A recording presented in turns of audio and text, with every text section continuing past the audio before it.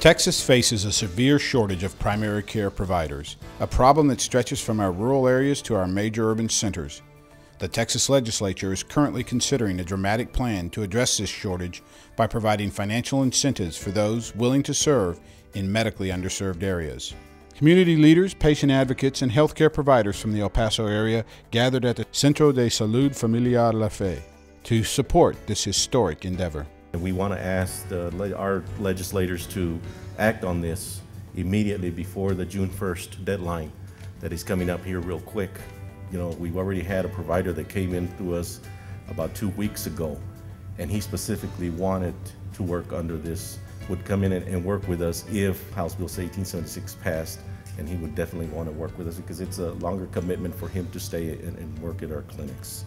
We support the passing of House Bill 1876 and would strongly urge our state legislature to pass that immediately. I think, you know, getting more providers to our clinic, whether that's the physicians or the mid-level providers, which are nurse practitioners, physician assistants, or certified nurse midwives, is going to go a long way not only to provide the quality of care that our patients deserve, as well as at La Fe and Project Vita, but I think the more important thing is to keep those patients out of a hospital setting as much as you can, because when you get in a hospital setting, obviously that's more expensive setting. We still have a lot of patients that go into the emergency room environment that don't need to be there, and that's one indicator of a shortage of providers at our clinics. It's not just the community health centers that are supporting this. It's also the Greater El Paso Chamber of Commerce who sent a letter in support of this. It's also a number of the other hospital districts. This is a system-based issue. It's not just doctors and it's not just the poor, it's all of us. If you want to be able to get in to see a healthcare professional for mental health or dental health or physical health, you need to have somebody to go see, and this is critical. Well, right now, the numbers that we've heard is El Paso in itself as a whole is anywhere from 600 to 700 docs short to be in compliance with the patient-to-doc population. Bill 1876 is one of those that the Greater El Paso Chamber supported because it would begin to bring people into underserved areas all over Texas to begin to work off their debt as they graduate from medical school, dental hygienist school, nursing school, or their MSW programs. We want to, you know, urge the public to get out there and call their legislators in Austin and encourage them to pass the bill. The patients need to call. Our staff needs to call our legislators and make sure that this House bill is passed. It certainly is a great recruitment tool for us to be able to get providers in our facilities and be able to help the uninsured. Well, you know how you always seem to wait for hours at the doctor's office? Well, it's not all in your head. Borderland residents gathered yesterday to address the shortage and to urge lawmakers to pass the Texas Healthcare Access Fund.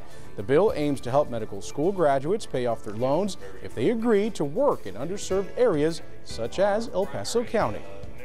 They've just got these great loans that to get educated.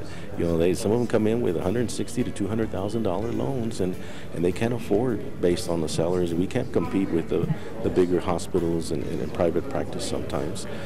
Health experts say just in the El Paso area alone, we're short anywhere between 600 to 700 doctors. The bill would help physicians pay off student loans in return for practicing in an underserved area for 4 years. Currently, the Sun City needs dentists, family practice doctors, and pediatricians.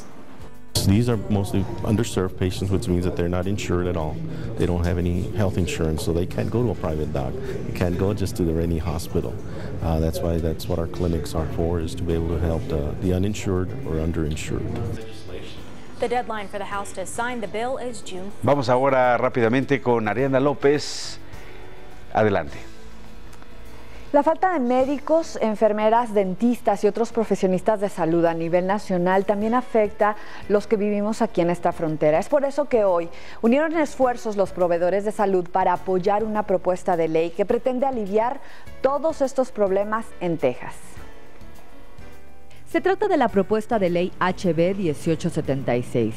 la cual establecería un fondo para ayudar a los graduados de la profesión de salud a pagar los costos de su educación, siempre y cuando se comprometan a servir en comunidades de escasos recursos como El Paso. Queremos hacer un fondo para pagar los préstamos de estudios de profesionistas de salud. Esto no es únicamente médicos.